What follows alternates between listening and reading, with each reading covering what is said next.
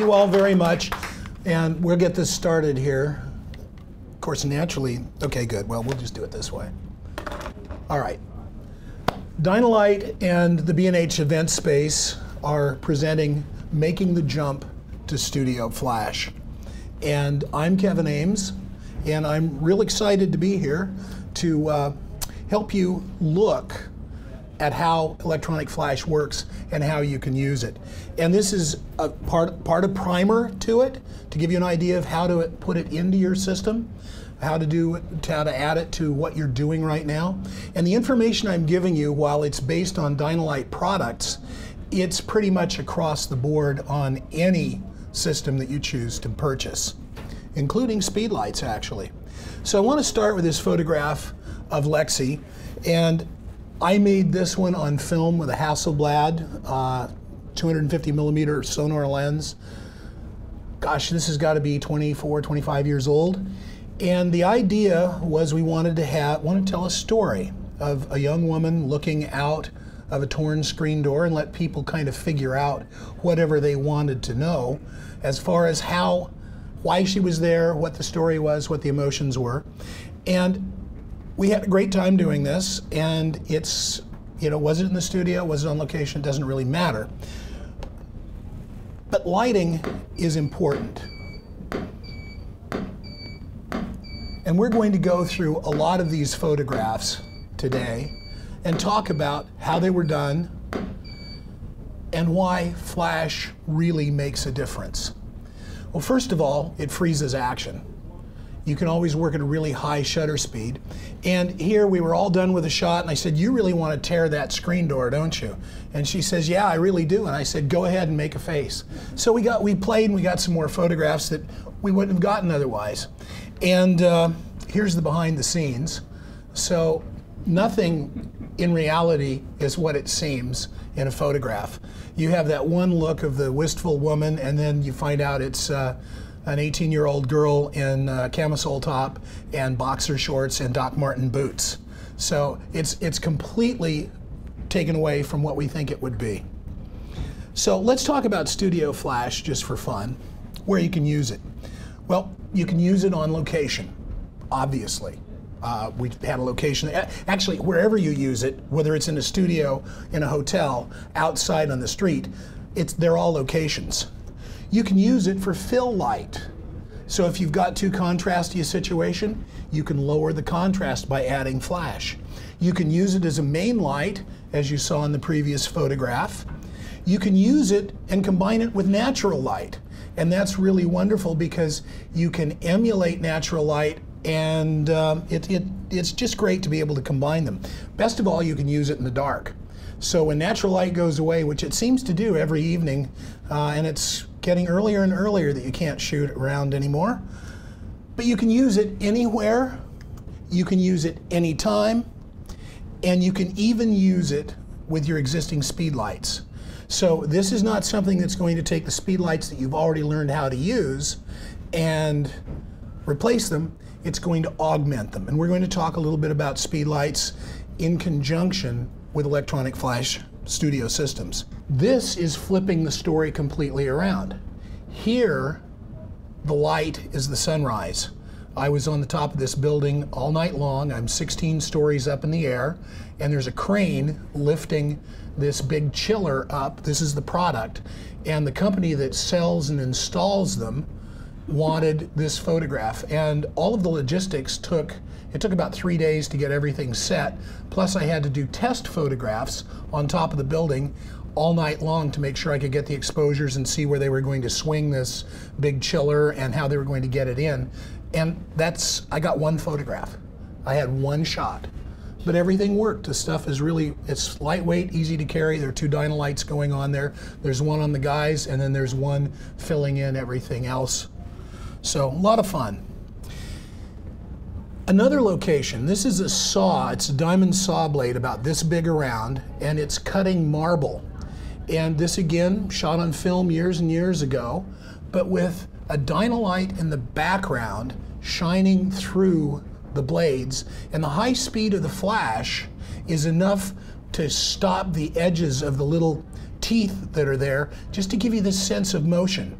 Now, flash is daylight colored, and I wanted a really rich blue, so I put tungsten lights on the saw itself and exposed for those, and adjusted the flash down so that it wasn't too bright. And with tungsten film, I was getting that blue color coming in from the daylight colored flash. And it's just a really, I think, a very effective photograph.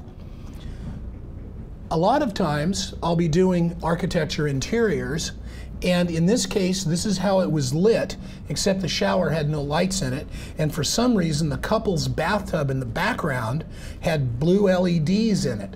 Well, I travel with a set of gels for my flashes, and so I had my assistant take one of the Dynalite heads and just hold it up, and we just did several pops, and I painted them together in Photoshop.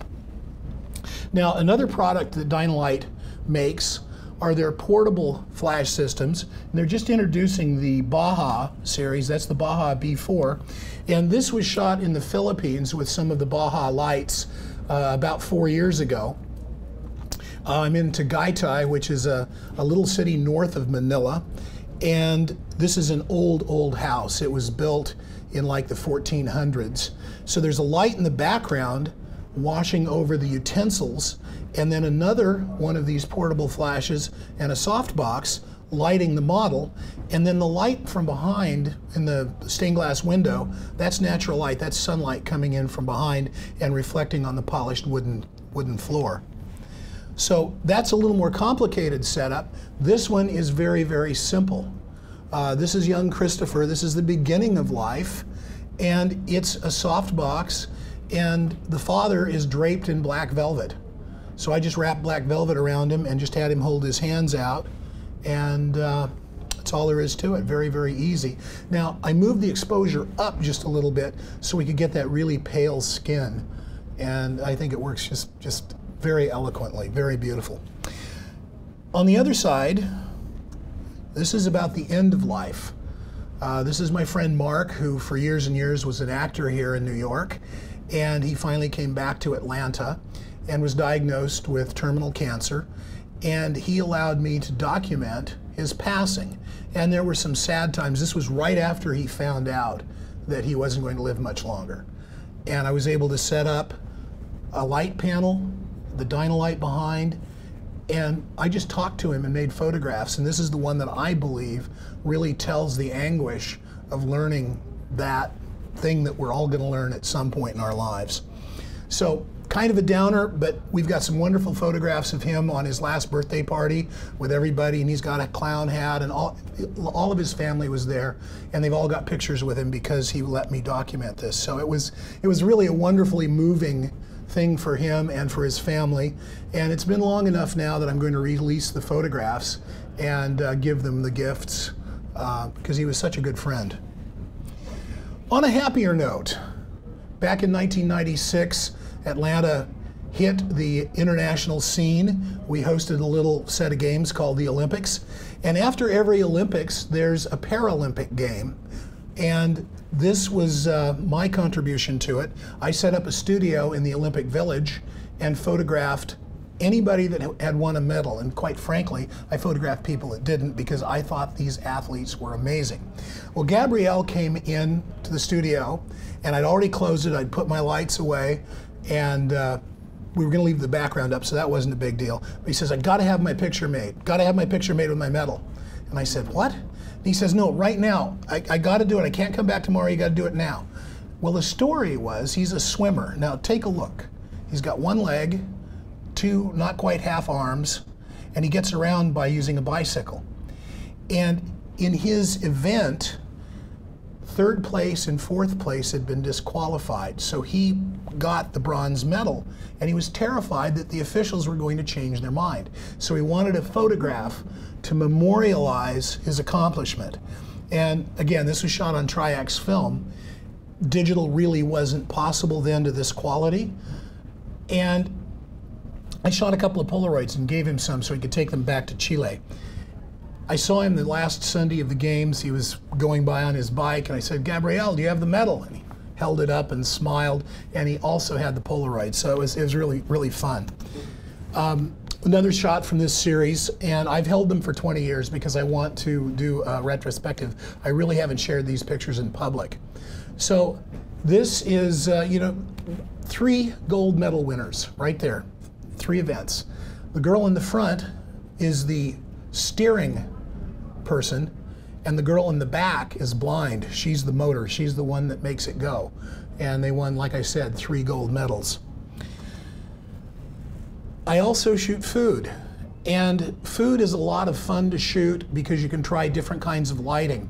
Here we have a Danish style breakfast featuring radishes, fresh bread, and butter, crackers, and the light is a Dynalite head shining through a glass brick.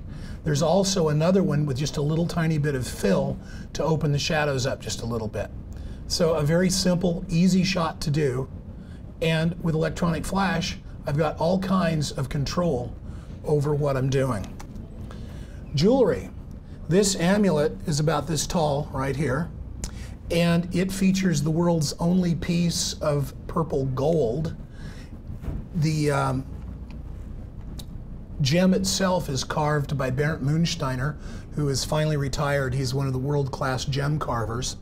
And the designer wanted record photographs of the piece. So this is 2 lights. I've got a big overhead softbox. I'm shooting it with a 105mm f2.8 lens from Sigma. And on the background, on the wall in my studio, I have a single Dynalite head with a grid spot on it. And that's what's causing the glow. You'll see another use of that in just a minute. Kids, God, they're wonderful. They're so much fun to shoot. They are delightful, and when you get a photograph like this, it's really, really wonderful. I did do a little Photoshop manipulation to change the colors of the polka dots to make them fit the color that's on the first stripe of little Patrick's top there. But again, one simple, big beauty dish, and boom. It's all I needed. Single light. You can do a lot with just one light. If you want to get a little more complicated, bring the light in from behind. This is mainly backlit, again with another panel filling it in so that the contrast doesn't get too great. And, well, if you love chocolate, this has got to make you hungry. Another jewelry photograph. This pin is about this big in diameter, and those are sapphires. I didn't realize that sapphires came in so many different colors, but this is all of the colors that sapphires come in or can be heat treated or irradiated to produce. I wanted to have this showing the center gem with the color in the background, matching it very closely. So I took a Dynalite head with a grid spot holder and a piece of fuchsia colored gel, put it on the back wall in my studio, and then suspended this in the foreground. I retouched out what was holding it. And this had been worn, so it had little black flecks of lint all through it. So I spent hours with tweezers pulling them out and then finishing it in Photoshop, getting rid of all of those little hairs. And I finally was talking to the designer. I saw her at a show and I showed her the picture. And I said, she had a heck of a time getting all of the lint out. And she said, well, there's a real easy way to do that. You just hold it over a cigarette lighter and they burn away and fall out. I'm going, you know, like I'm going to take a piece of jewelry like this and heat it with a cigarette lighter. Good for her. Back in the days of film, we really wanted to do what we can do today in Photoshop. So here is a bunch of heads and actually 2 sets. One set is for the star background, and the other set is for the credit cards and all of the lights. And then the film is moved from camera to camera in order to make the multiple exposure. The card reader itself has a really bright tungsten light going on, and after I made the exposure for the cards and the colors in the background, again, those are grid spots with gels on them, I slipped a piece of glass that I'd hit with hairspray to make it glow. Now we do all of that stuff in post and digital, but back then it was a challenge, and so when David says I'm kind of old school, I have to admit he's right. Some more food. Again, this is a main and a fill. The main is casting the shadow that you see on the edge of the plate. The fill is giving that wonderful even tone on the fork. I was here in October a couple of years ago and got out about 2 hours before you had that little storm named Sandy. And there's a glass blowing company in Brooklyn called Bustin' Kutch, and they got hit really hard. A friend of mine has several of their pieces, so I photographed them and gave them to the people to use as promotion to help them get their studio back online. 2 lights on the background, evenly lighting the white, and I'll show you how to do that in a little bit. Teach you exactly how to do it. And then 1 big light, so I don't have a whole bunch of sparkly little highlights, because this is glass and it's got all kinds of curves and shapes. And if I don't use a really, really big light source, it's going to have those little pinprick dots of light, particularly when you try to use a speed light, which are so small and acute. They're very bright, but they're so small and harsh. So I really like having the power to make big lighting decisions. Speaking of big lighting decisions, one of my early clients' business was renovating hotel rooms, and they wanted something to show that they could do really great bathrooms.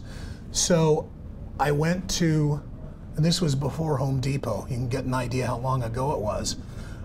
They also cut out the marble, the same company that was doing the saw.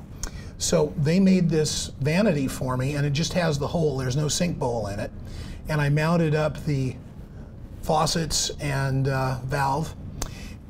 And the set is 30 feet long. Now it's set horizontally, and in the back there's a piece of white plexiglass, 4 by 8 feet, and I was shooting it with a 4 by 5 view camera. So I could put a light through the ground glass and it would project the exact shape of the bowl, and then I could come in and draw the size I needed for a piece of black tin foil to go over it, and then put a purple gel behind it. And I hit the Dynalite flashes at 2,000 watt seconds 48 times to build the exposure. It's a whole lot easier now. We can do this in Photoshop in about about 2 hours, where back then it took about 3 weeks to execute this photograph. But that was back when time on the system was selling at $1,500 an hour, and it would have been horribly expensive to do this. A truck backed up to the loading dock of my studio and unloaded a whole lot of books for a used book dealer for educational books. We cast a couple of models, put a big softbox over the top with a couple of Dynalite heads in it, and there's the illustration that carried them for years and years. So what am I talking about when I'm talking about these Dynalite lights? Well, I want to go over the anatomy of a power pack with you today and hit all of the high points. It starts with power. You don't have to use batteries, although Dynalite makes a portable battery that will give you 700 full power flashes out of one of these packs. So you can take it on location with you. It uses 110 volts, and you've got a power switch. You turn it on, the pack is ready to go. On the other side, you have the ready test button. When you push it, they'll fire, and you can use it for discharging the pack. More about that in a minute. You also have a way of trimming the pack, so you can turn the whole pack up or down, up to 2 stops. And you can see the variator there. It works in 0.2 of a stop increments, and that is all done mechanically, so you don't have to worry about any digital boards failing. It's a switch. It's rugged, it takes some pounding. These packs are basically bulletproof. After you turn it down, you always hit the ready test at least once after lowering the power to discharge the capacitors.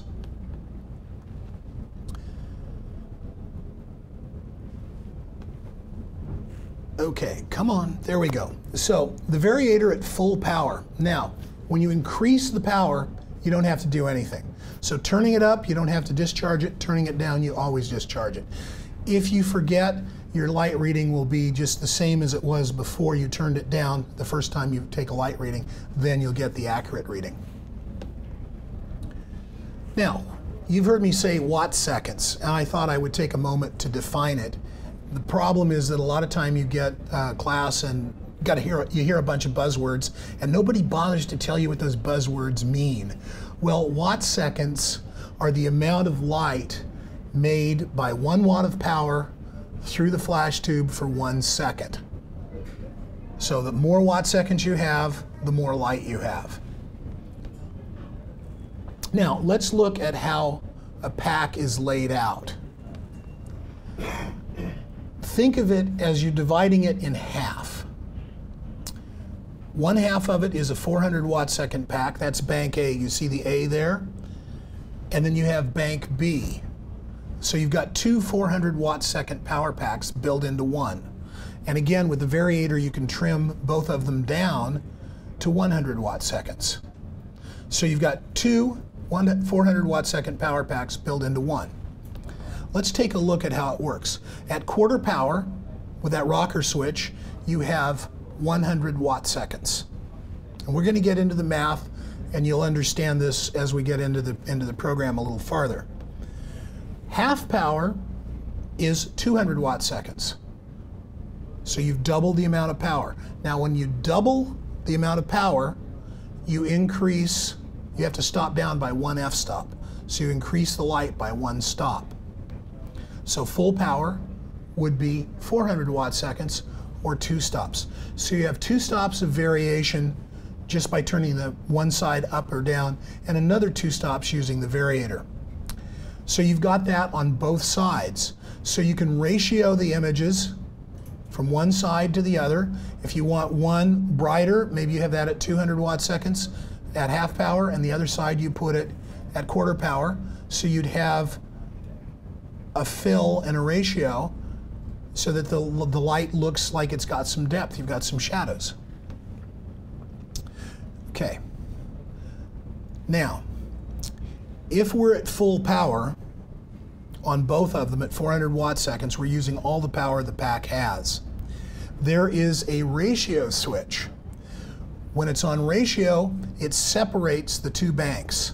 So A and B are separate, and the 2 sockets on the A side share 400 watt seconds, and the 2 sockets on the B side share 400 watt seconds. So if you plug one head into one of those sockets on the A side, it gets 400 watt seconds.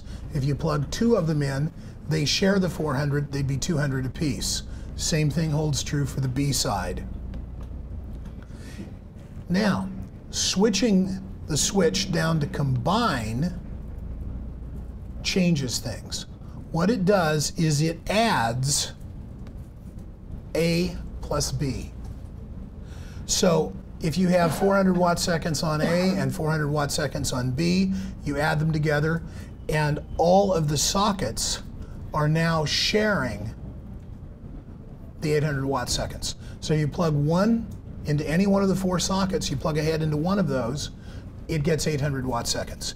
If you plug 2 of them in, they each have 400. So if you need a lot of power, and I'm going to show you an example of where you're going to use the full power of the pack in a little bit. If you need a lot of power, you've got it. Now, I've spent a lot of time explaining how the switching works, how the variators work, and I don't want you to think this is just specific to Dynalite. Although the circuit that they're using was developed about 30 years ago, and they've been basically laying the packs out exactly the same with new modern components, of course. But if you bought a pack 30 years ago, it's laid out almost identically today. So once you get one, you know how to use it. The other thing is that most brands of lights work this exact same way. There's really only one way to do this. Now, they may have digital processors in there that give you a 1/10 of a stop difference, like the Baja there. But the reality is that it's all about watt seconds, increasing them or decreasing them to change the amount of light. Interestingly enough, speed lights work this way too, except each one is its own bank. So if you're working with speed lights and you know how to use those, you already have a leg up on how you're going to use Studio Flash, the power packs and heads. Now, speed lights generally, for the most part, give you about 60 watt seconds. What they've done is they've engineered them to give you as much light output as possible from that little head. So they're engineered to be incredibly bright And that doesn't necessarily mean that they're going to give you a high quality light. As far as if you're shooting a model, you're going to get a hot spot on her face. You have to make that light bigger, to make it softer, to make that highlight spread out. So these are designed to really throw a lot of light a long distance, but they're not designed to necessarily be pretty. Dynalites, on the other hand, are absolutely designed to be pretty. Now, let's take just a little comparison for a moment. And everything that you see here is actually in relation size-wise. If you take two of the Canon speedlights, you can cover up the front of a Dynalite power pack. That's how small the power packs are. So to give you an idea, this is the number of speedlights you'd have to have in order to equal the amount of power in one of the power packs. You have to have 13 of them. Now at $600 a piece, now I realize at B&H they're a lot less money here, but at list of $600 a piece, that's about $6,800 roughly. And the weight on them is about 6 times more than a Dynalite power pack. So it's not a real efficient way to get a lot of light. Studio flash is the way to do that. So talking about using flash, I'm going to explain what exposure is. We're going to talk in depth about measuring light, and we're going to talk about how to do it with reflected meters and with incident, and which one is different, how they differ, and how to use each one, and where to use each one, and where you'll find them. So, what is exposure? Exposure is simply the amount of light needed. Exposure is the amount of light needed to reveal the true tone of the subject. There we go. That's all it is. Now, there are two types of meters, and we're going to start with the one that you're most familiar with, the one in your camera. It's a reflected meter. Now, reflected meters measure the light that bounces off of the subject and is on its way to the sensor. So that light already has information about the subject in it. They're the meters that are built into our cameras. And anything that those meters see return an exposure value that will give you 12.5% gray. Now, 12.5% gray is almost visual middle gray. So if we're getting a 12.5% gray reading, it's concrete, it's worn asphalt, and if you're taking a picture of a Caucasian, that means that they are looking really dark. If you're taking a picture of a dark-skinned individual, they're going to look really light because the meter doesn't know. Now, the best part about our cameras is they're really, really smart. And Nikon has something called matrix metering in it. Canon has something called evaluative metering. I'm sure there's a Sony equivalent. And most camera manufacturers have them. And what they've done is they've built a database of all kinds of different situations. And what the camera does is it looks at where the meter is reading, and it says, okay, this looks like maybe it's a silhouette, so I'm going to automatically overexpose so people can get detail in a backlit subject. Well and good, unless you want to shoot a silhouette. Then you've got to figure out how to override that. I'm going to show you a way that you can get the right exposure every single time, and it's really easy. But let's talk about middle gray for just a minute. Middle gray in Photoshop is 127. Now, why 127? Well, when Photoshop was written, there were 256 shades. 0 is black, 255 is white, so you got 254 tones of gray. Right in the middle is 127.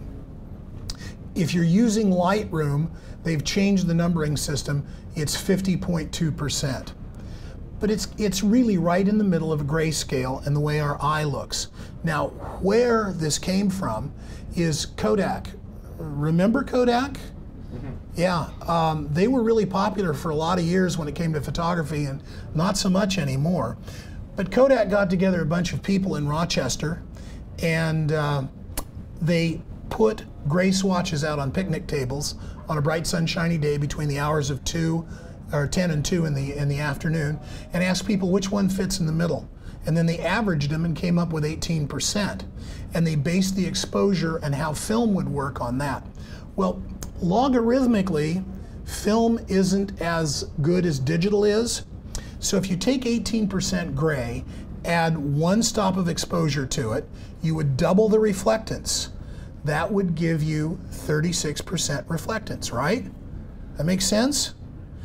Then, if you add another stop of light, 36 would go to 72%, right?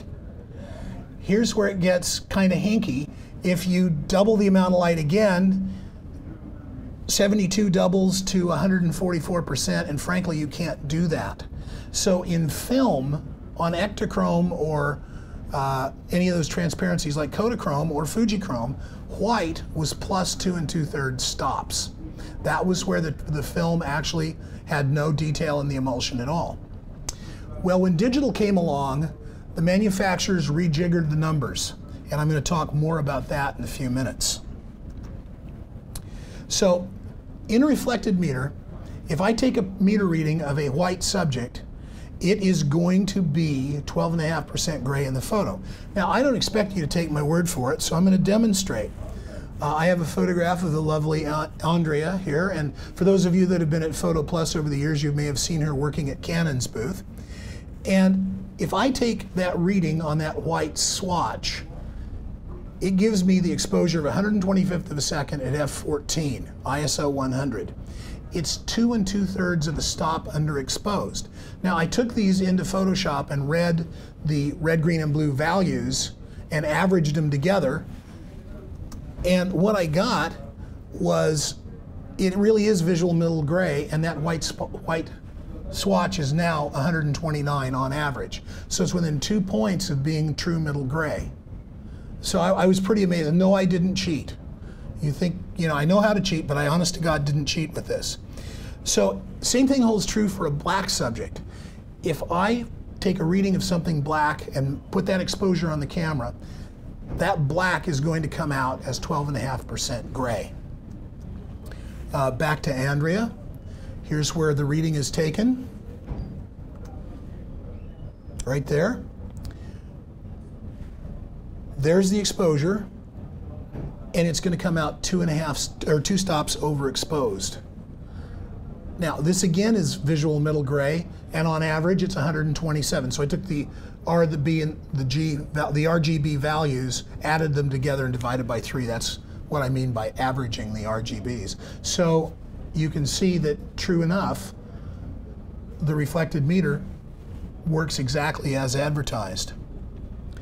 And then finally, as you would well imagine, if you shoot a gray subject, it's going to be 12.5% gray, and since it already is, you're probably going to get the right exposure.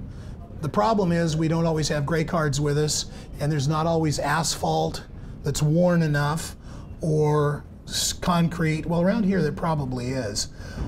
Green grass will do it too, which is probably not as easy to find here in Manhattan as it is in the rest of the country.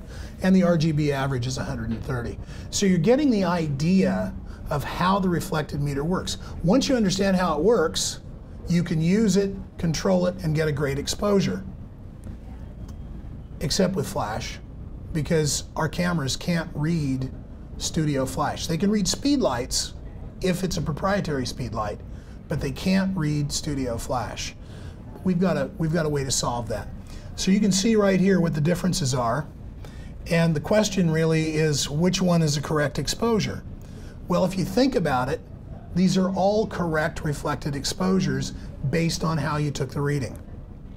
So that's the story of reflected light meters. And I want to get into my favorite one because these are almost infallible. They work incredibly well, incident light meters. And they work very simply by measuring the amount of light falling on the subject. That's all they do. And if you know how much light is falling on the subject, the tone of the subject, whether it's white, black, gray, or any shade in between any of those, doesn't matter. It will render properly when you take the picture. So they're very, very powerful. To use them, you aim the white dome at the main source of light, blocking all the other lights, take the reading, And then very simply, you set that on the camera. Done. Yeah, it really actually is that easy. So here's the reading right here. You can see f5.6 at 125th of a second. That's the exposure set on the camera. And frankly, she looks terrific. That's exactly how, that's really how to do it right there. So the incident meter is a great tool. Now exposure is our creative choice. We can purposefully overexpose something. We can purposefully underexpose something. We're the creators. It's our camera. It's our lights. It's our digital media. It's our time in the computer. So whatever we want to do, we are allowed to do that. So you're going to hear a lot of people talking about, well, it's not the correct exposure. Well, what is correct? Isn't it what you want it to be? Sure it is. Okay. So this is Tessa Hall. She is a radio personality in Washington, D.C. and came to the studio. We were playing around and she wanted a profile. Well, now this is a really nice profile. It's lit from behind with some wraparound light. It's using a strip light, one light. And most people stop there. They say, oh, it's working. Yay, I've got it. Good, I'm done. No. You've got to push lighting to get everything you want out of it. And nothing exists without comparing it to something else. And so I want to show you all of the iterations here. So this is the first shot. This is the test, and this is the beginning. Notice that we've got a really wonderful highlight on the top of her hair on the front. We've got another one coming around the front of her face. It's outlining the face. It's drawing the shape of the face. It's really pretty. It's showing highlights on her shoulder. Backlight is really, really great. Here's a hair light added in.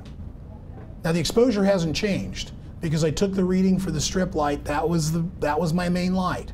So the main light doesn't have to be in front. It can be in the back. The last thing, believe it or not, is just a reflector to fill in the rest of the face. And here's the lighting setup. This big light in the top is not being used. So number one, that's the strip bank that is lighting the edge of her face. Number two is an overhead and to the back softbox for the hair light. And number three is the reflector that Tomas is holding. That's all there is to it. It's a very, very simple lighting setup. Jim? Which Dynalite were you using in the strip box that was filling the entire height of that? Was it, when it took ones, were you using the one with the frosted dome? I'm using the one with the frosted dome, the studio head, and I'll show you those heads in just a minute. As a matter of fact, the big light that you see up there that we weren't using in this particular case is this one right over here, this Dynalite parabolic. And this thing is an absolutely stunning light, and I wish we had a studio where I could show you how brilliant this thing is. But what's wonderful about it is you can put the light dead center in the subject's face, and it will fall off 2 stops by the time it gets to her knees. So it makes her look like she's wearing stockings even if she's, you know, bare-legged. It's just great. Okay, so that's lighting a profile. Any questions about how that's done? The last thing is to have them move their eye a little bit over to the side. She didn't want that. She wanted the white eyes. But if you take a look, and if I'm looking straight ahead, you can see all the eye white right here. So what you want to do is just take your finger and have the subject move their eye until it fills in the eye socket. Do you see that? See how it works? You see it? So that's one other tip. Lighting fashion on location. We have a really great museum in Atlanta called the High Museum of Art. For those of you that saw the original Hannibal Lecter movie, not the one starring Anthony Hopkins and Jodie Foster, but the one before that, the penitentiary is actually the first floor of the High Museum in Atlanta. And I got an assignment to do a fashion photograph to show off a lens for Sigma, which is their 8 to 16 millimeter super ultra wide angle lens. It's a 120 degree angle of view at 8 millimeters. So I got permission to scout the location. And then on a Monday, which is when the museum is closed, they hired security guards, and we showed up about 3 o'clock in the afternoon to make a photograph. All of the work had been done ahead of time. My stylist and I went out and got all the props and the dresses. We had a makeup artist, and now they wouldn't let us have the makeup artist in the museum proper. That had to be done downstairs in the women's restroom. So the clothes and everything were down there. All of the props were laid out on the floor, and the security guards were sitting over there, and I thought, this is really cool. They want us safe. It didn't really dawn on me that their thinking is photographers, camera cases, art thieves. So there was a little bit of a disconnect in the thinking. But this was the location I picked, and I want to build the lighting for you now so you get the idea. And we'll do it in a combination of diagrams and actual photographs from the shoot. So here is the rough lighting diagram of the scene that you saw looking straight down. Now the camera is 4 feet away from the subject because it's an ultra wide angle, and I've been very careful to level the camera so that there's no distortion. The pictures that you're going to see have had no distortion correction in them in Photoshop, so I didn't go in and use the perspective control, but I did make sure that the camera was about halfway up her body and dead level. So the initial light is the 22-inch beauty dish with the domed head, and I'll show you that. We'll pull this parabolic off, and I'll show you the head a little bit later. And it's got a grid spot on it.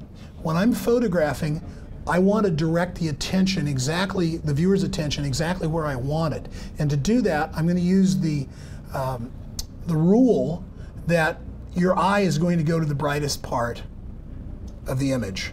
So I'm going to make her face brighter than anything else there, and I'm doing it on purpose. And it's because that's where I want you to look.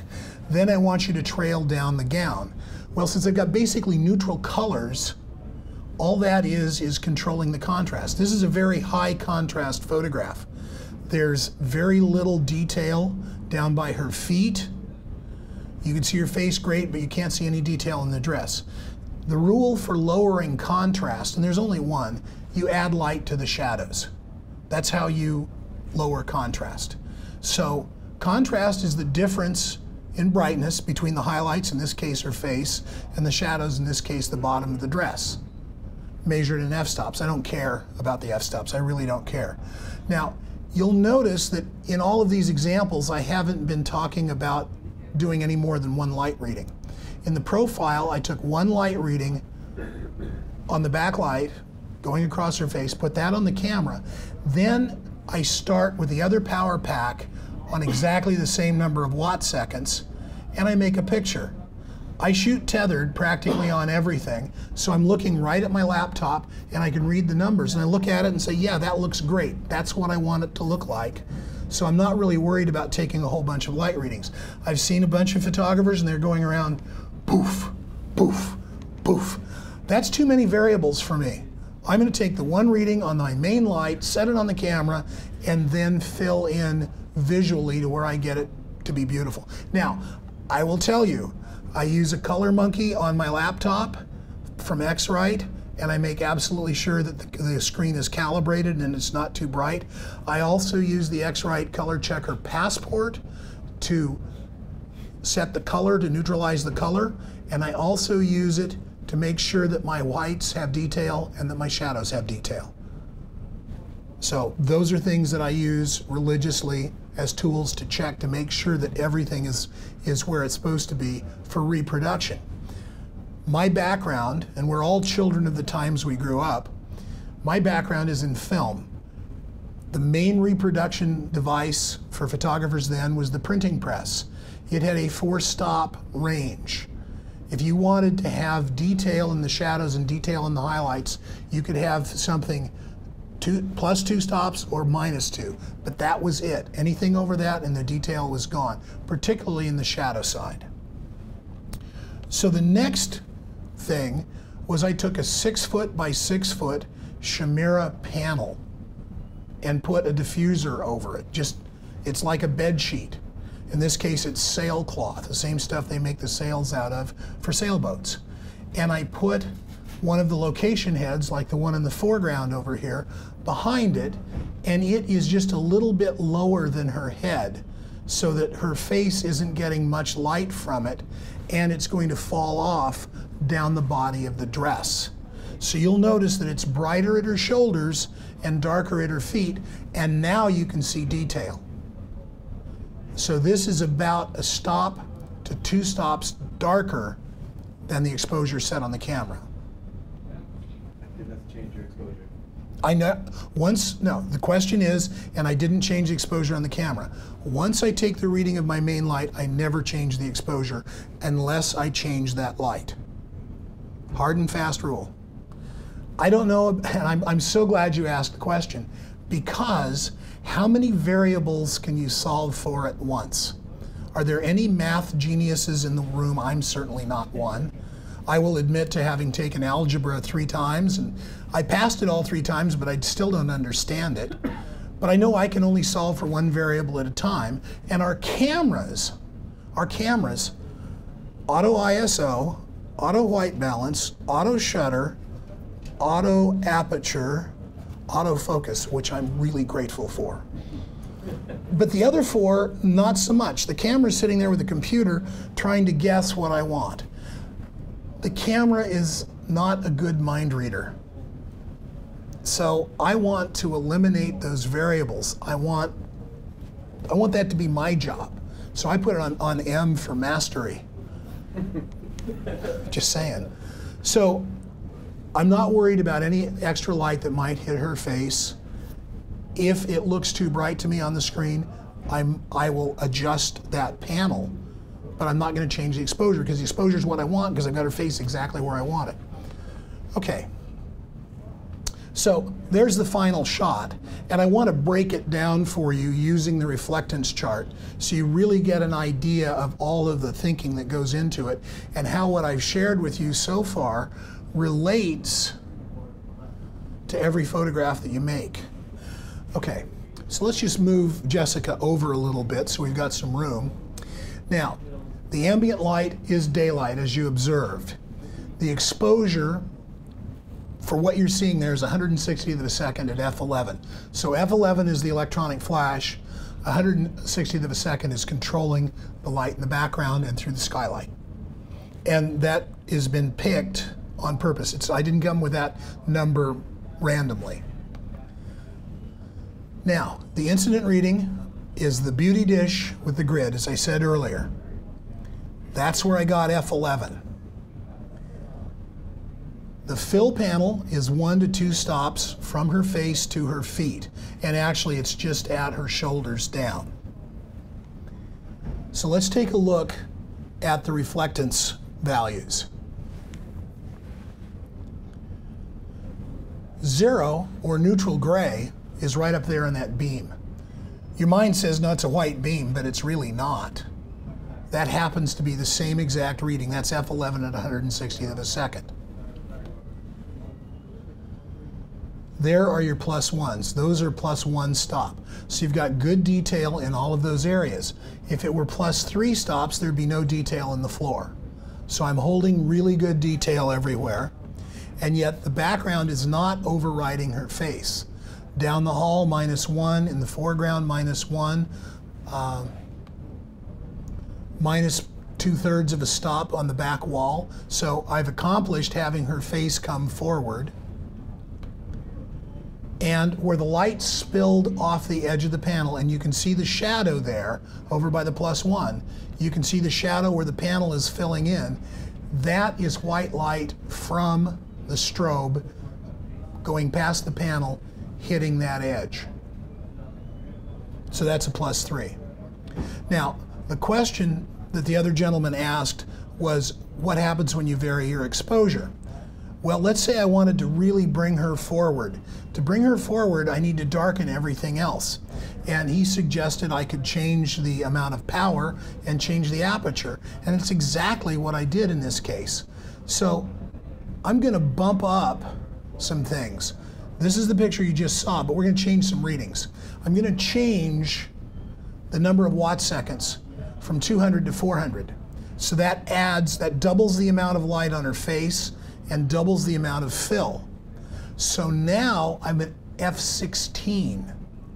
So at f16, everything's going to get a little bit darker. These are the original readings. Now we're going to change the reading. There you go. But her face stayed the same. Now take a look at the readings in the background, and I also bumped the shutter speed up 1/3 of a stop. So now where the 0 was, it's now a -1. Where it was a +1 on the wall back there, it's now a 0. The hallway is a -2. The floor in the foreground is a -2. The sunlit area on the floor, which was a +1, is now a 0.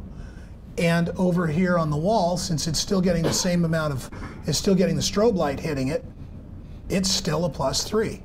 So all of these relationships work absolutely. And once you understand how they work, it becomes very easy to make the photograph do exactly what you want it to do.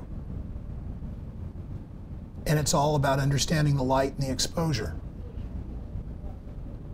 Okay.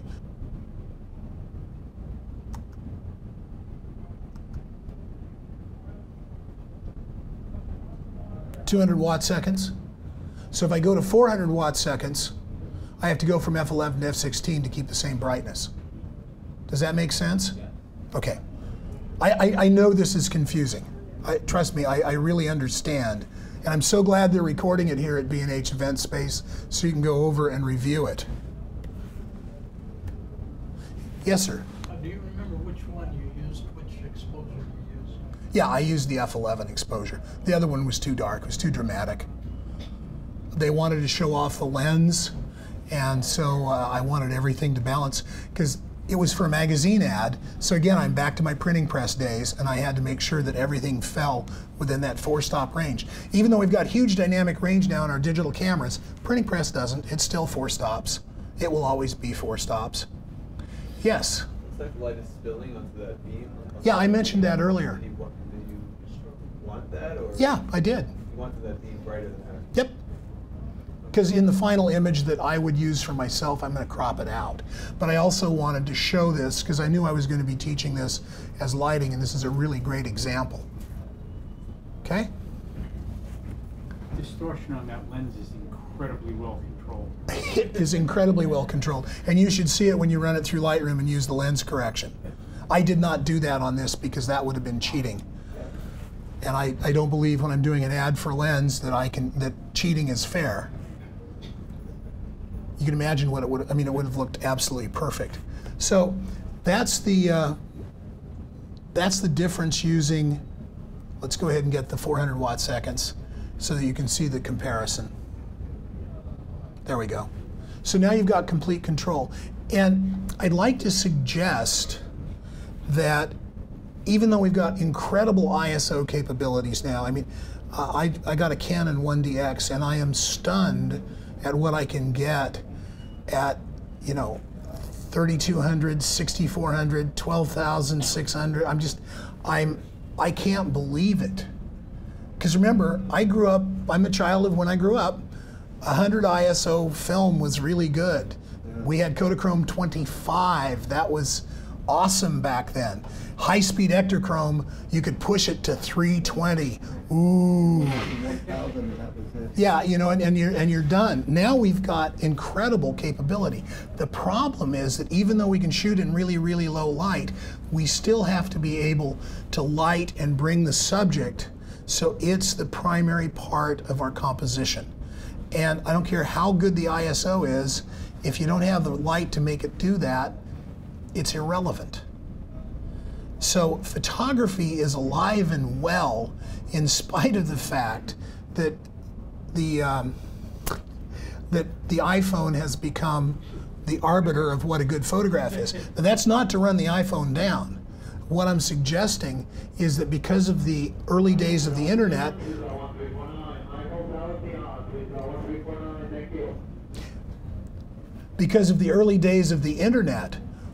when quality wasn't an issue and digital cameras couldn't deliver it, people were learning Photoshop and they forgot to learn photography. Now we're swinging back and learning photography again, and I'm really, really happy about that. A friend of mine and I were on jury duty yesterday, day before yesterday actually, and he was showing me his wedding pictures, and he showed me one of the pictures from his iPhone, and the iPhone picture actually had more color and detail in it than the wedding photographer had done. Now, I couldn't tell him this because he's a friend, but I thought, you know, you really, really didn't get value for what you paid for. And he thought they were great. And I'm going, So our visual education really wants to step up, and you're all ambassadors for good visuals. So when you see something that isn't as good as you can make it, take the extra time to put the light out there and to really build what's in your head onto your sensor and ultimately onto your screen and the print that you make. Whether you're a hobbyist or a professional, B&H has the answers to your questions. Experience a world of technology at our New York City Superstore.